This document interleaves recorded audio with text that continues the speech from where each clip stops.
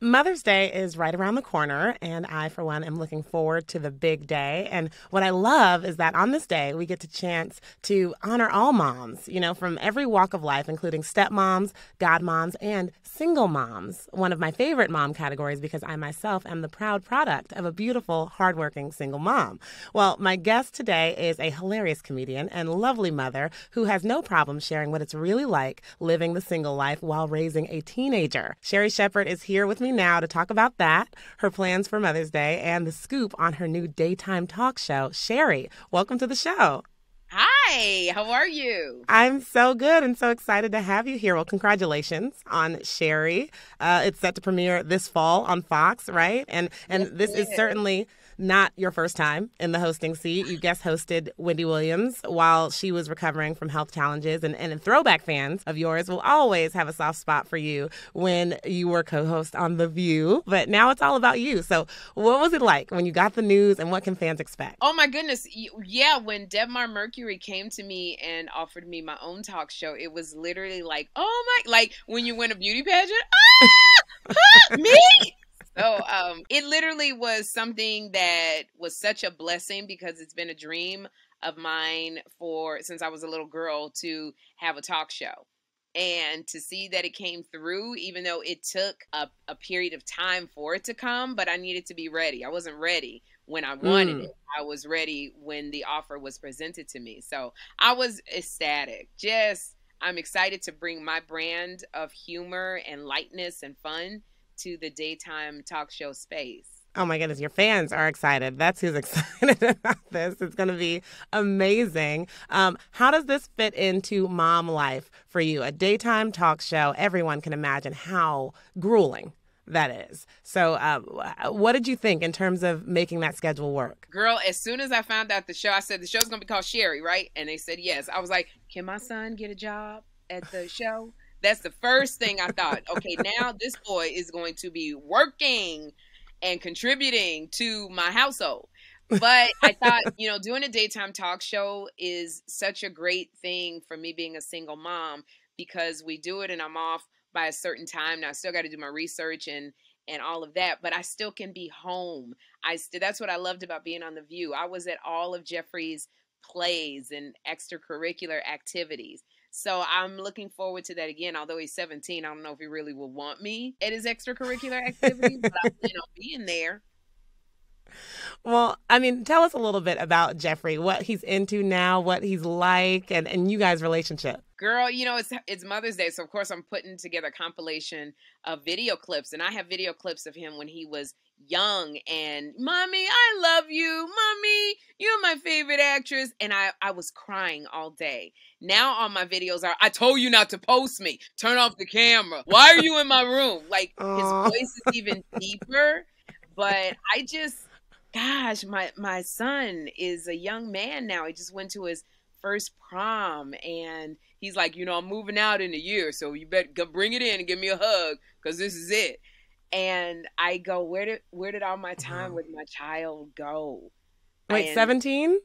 He's 17 years old. Wow. He's been manifesting moving to New York for the last 4 years. And I said, wow, you've been manifesting this. And he goes, but I didn't manifest you coming. But hey, mama's always in your manifestation. Don't ever forget it. So he's into, video games and sports, and he wants a girlfriend, and, he doesn't want to do too much stuff with me now because he's trying to find his independence as a young man, and I support that. Oh, I love it.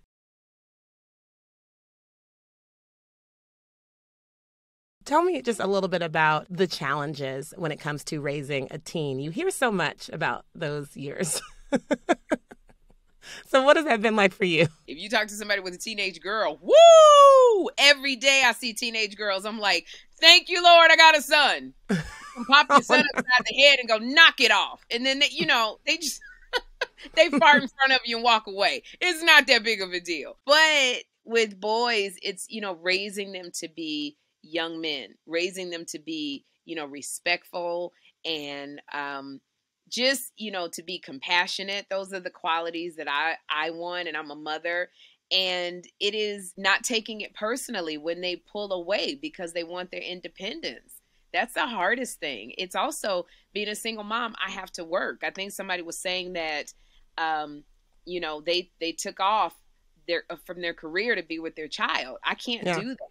Like my stuff still has to keep going. I'm on the road now with Babyface and the R&B singer Kim, 20 cities, and I haven't seen Jeffrey for almost a month. And thankfully he's older, but it's like I told him, if mom doesn't work, the whole house of cards fall. And so, can you spell homeless with a K?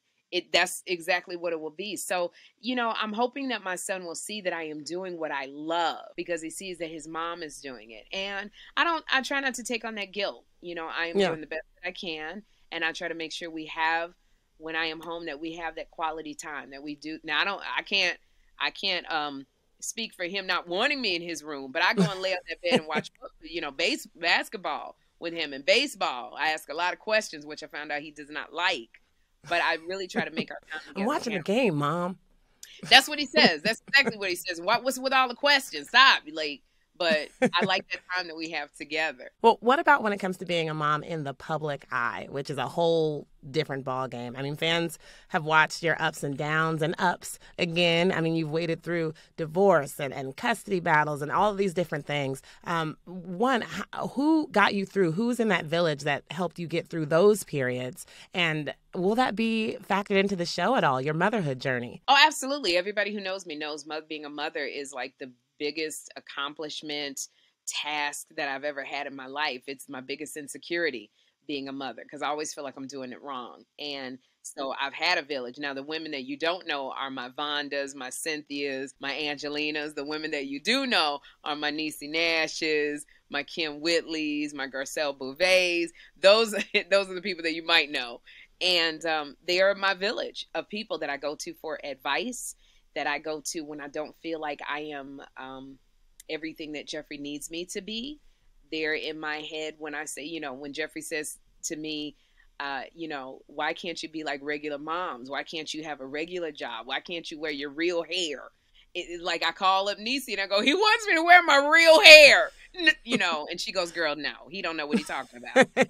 So I have a very strong village of people who help me with Jeffrey. If I have to go out of town, I have very strong mentors in his life that will, be there in a pinch to help me with Jeffrey. So Wow. I think creating a village is really important For mom and for the kid, for sure. So tell me just a little bit about Jeffrey as a little tiny baby. I want to go back because Mother's Day is one of those nostalgic moments where you look back on like, oh my goodness, I made that. So he struggled as an infant, right? Tell me this story. My son was born at 25 weeks. He weighed 1 pound, 10 ounces, and he literally almost died. He had all kinds of issues, brain bleeds, and they said he was going to have a lot of mental challenges. And my husband at the time and I were going to let him go to heaven because I was pregnant with twins and I lost a sister. And like through a miracle, literally at the last minute was a miracle. Niecy Nash was there hollering and hooping and screaming. And it was a miracle where he was not breathing, completely not breathing, and he had a hole in his intestines. And so they put him in his little clothes and put him in my arms for him to take his last breath. And literally right before they pulled those tubes, the neonatal intensive care doctor came in and said, that hole in his intestines has completely healed. And so where it was all black and blue, it was all pretty brown. So I still call it my chocolate drop because it was pretty brown. Niecy Nash fell all over the isolette screaming. They had to get her. And I just cried. And he gripped his breathing tube. He wasn't even able to move. He gripped his breathing tube. And so I just knew, you know what? God, you got something special for this one. Then I was like, I don't know why you picked me because I don't know what the heck I'm doing. And he just was always, they said he wasn't going to be able to walk, talk, and do any of those things, that he was going to have mental challenges. And so every time my son says to me, Mom, will you put on a different wig? He can talk. I don't care what he said. How do I look? Mama, your belly looks big. I don't care. Thank you. He's got a very dry sense of humor. He's funny as all get up. And he's a compassionate person. If he sees somebody in a wheelchair or different circumstances, he will say, Mom, why are my eyes watering? And he literally wants to help. So I love the son that I have. And even now, My son has his challenges, but he pushes through. He pushes through, and he inspires me a lot. He says to me, I'm going to be, have all these NFTs, and I'm going to be in the metaverse, and I'm going to be a doctor. And I'm like, you going to be a comic. That's what you're going to be. Your dad is a comic. Your mama's a comic. Okay, stop with this. I'm going to be a doctor. You are going to be in my basement, wearing your daggone flip-flops, eating my food while you tell me my stage time is 11 o'clock tonight because I'm working on new jokes. So, I'm like, it's like people who sing. Their kids are singers. I am a comic. I'm an actor. And that's what I expect my son to be doing. If he's a doctor, I'll be a proud mama. If he's a preacher, I'm going to be a proud mama with all that fruit on my head with the hat and the pretty dress. Not the fruit. Yes, all the fruit on top of my head with the little prayer cloth. Because somebody said when he was little, they prophesied and said he was going to be a preacher. So as long as he's a preacher that's funny, and my DNA is in there, I'll be happy. Funny preacher. Okay, let's talk about mom, though. Mother's Day. So let's talk about mom. How are you doing? And I'm wondering how you're doing in the love department. We hear a lot about, the dating apps, especially amid the pandemic, just ballooning. How's it going out there? Girl, you know what I'm doing that I've never done before, that all my friends got on me about, is dating. Like, I've always went with one person, and I was like, we got to get married. I'm horny. We got to get married. I can't be single. But the church says, I started dating more than one person.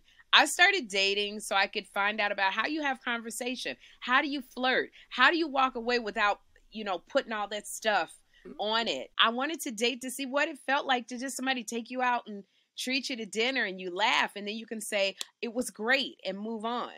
I've been ghosted. I've dated successful people. Girl, yeah, that ghosting is real. Literally, where you have a great time and then they don't call you back.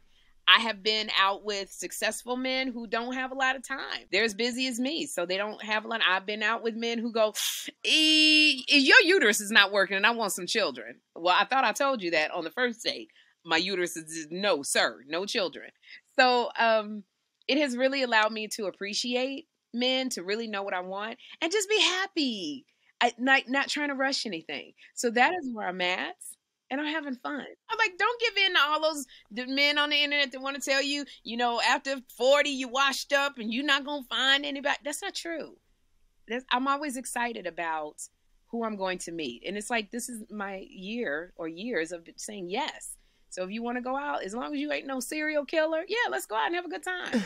I need a Who Wants to Date Sherri segment on this show. I cannot wait to see. I challenge women to, if you like somebody, ask them out. Don't wait. Do you know I sent a message to Lenny Kravitz? I was like, you look cute. You keep wearing them daggone leather pants with no shirt on. And I like it. What are you doing? You dating anybody, Lenny? Now, I sent it through somebody. I sent it through Lee Daniel. So you got to get your connections right. And I was like, yeah. I need my trees chopped. So what you doing? Oh, God. Okay. Last but not least, what do you want for Mother's Day, Sherri? I want my son to make me a video telling me how much he loves me and what I've done for him as a mother, so I can play it for him when he wants to go over his girlfriend's house for Christmas. And he's going to make me breakfast, and we're going to go to the beach, Jeffrey and I. I'm getting emotional.